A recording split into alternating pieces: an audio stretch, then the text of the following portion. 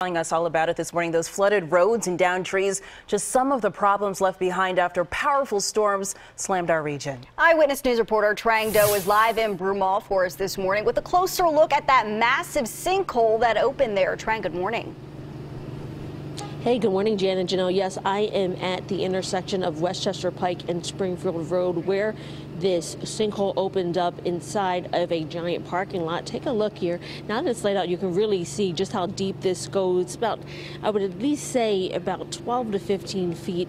And I was able to speak to a man who was here last night when this sinkhole opened up. He tells me that there was actually a minivan right here in this spot that was teetering on the edge, about to fall in. Crews were able to successfully remove it. But again, this is what so many people are waking up to, massive amounts of damage throughout the area. Torrential downpours at the height of the evening rush hour made for a challenging commute home for people across the region.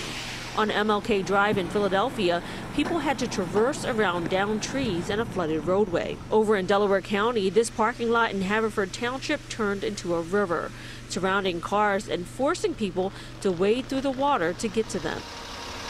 Fallen trees in this Bethlehem neighborhood took down power lines, blocked streets, and smashed through this car's back windshield.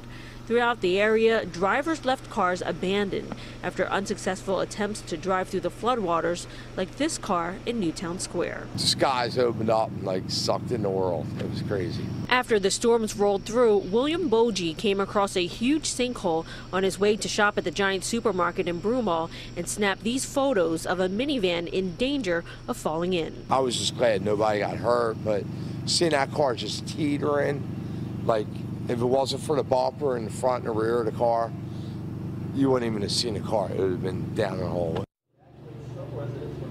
And taking another live look here in Broomall at this sinkhole that has opened up in the parking lot just outside of the giant supermarket. Again, fortunately, this is in a parking lot, so it is not going to affect anybody's commute. But as Chandler has been mentioning throughout the morning, plenty of hazards still on the roadways, including some downed trees that still need to be picked up. Also, though, the good news is that this really didn't affect power too much.